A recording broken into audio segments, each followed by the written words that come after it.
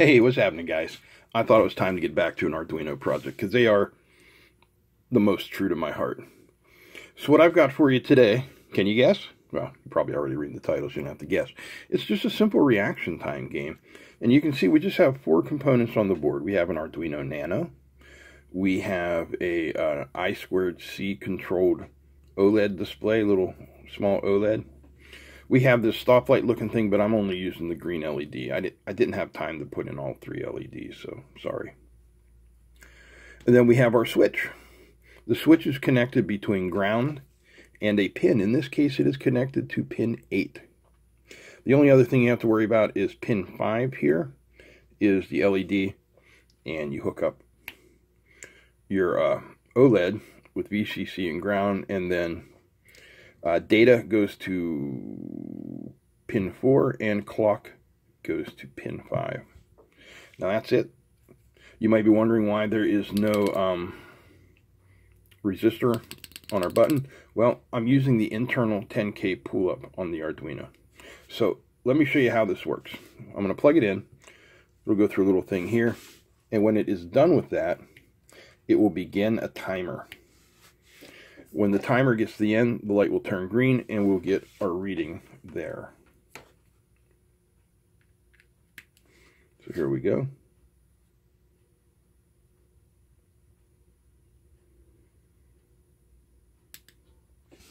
Our reaction time, 178 milliseconds. 287 milliseconds.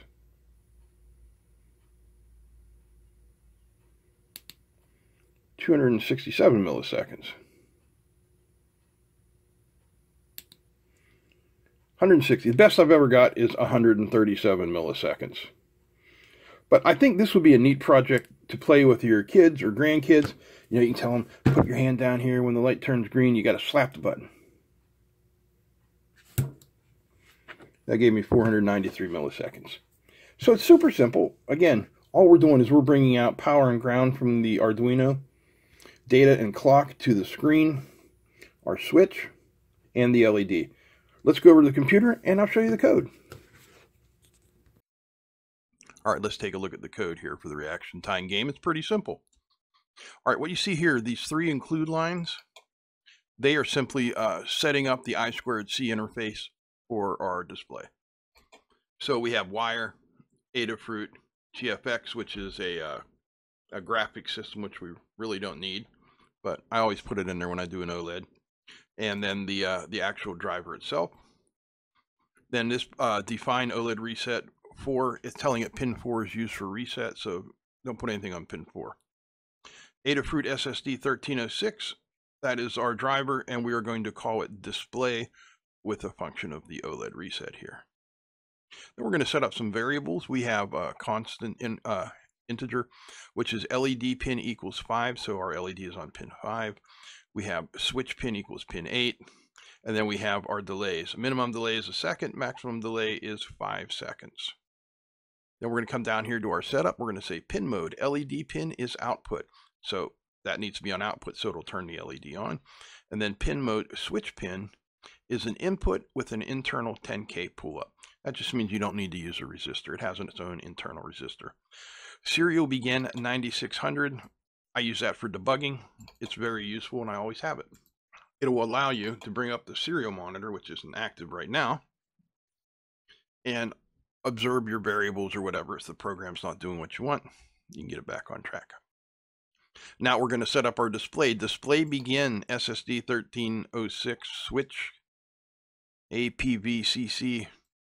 And then this is the important one. We're using the Adafruit driver. If you are not using the Adafruit OLED, you need to change this hex address to 0x3c from the 0x3d it was, or it won't work. Display, that shows what is in the display buffer. Wait a half second, clear the display. Now we're going to seed our random number generator, random seed, analog read 0. So make sure there's nothing on pin 0. There's going to be a floating value on there. You know, it could be anywhere from 0 to 1024. Then we're just going to wait a second before starting everything. and we're going to generate our random delay. So integer delay time equals random, somewhere in between the minimum and the maximum delays, and then our delay will be set to the random time. Once we reach the random time, we will turn on the LED, digital right, LED pin high. As soon as that happens, it starts counting. So we're going to use an unsigned long variable called start time. We're going to count the milliseconds since that LED turned on. So while digital read switch pin equals high, that means we're going to wait for it to be pressed. Unsigned long end time. So that is our the end of the count. Then we'll turn the LED off once we press the button, and we'll calculate it. So we'll say unsigned long reaction time equals end time minus start time, and that will give us our delay in milliseconds, or our reaction time in milliseconds. It's printing everything to the serial monitor, and then we're going to bring it down here, and we're going to display it to the OLED. So we're going to say clear the display, set our text size, set our color, put the cursor in the upper left-hand corner, clear the display again, display print with a line return reaction, display print time. Then we're going to print our reaction time. You see there's a space here. So after that, it's going to be that, and then it'll say milliseconds, and then it'll show it. Then we're going to wait for 2 seconds. And then it's going to tell you to get ready to go again, and the whole thing starts all over again. And that's all there is to the code.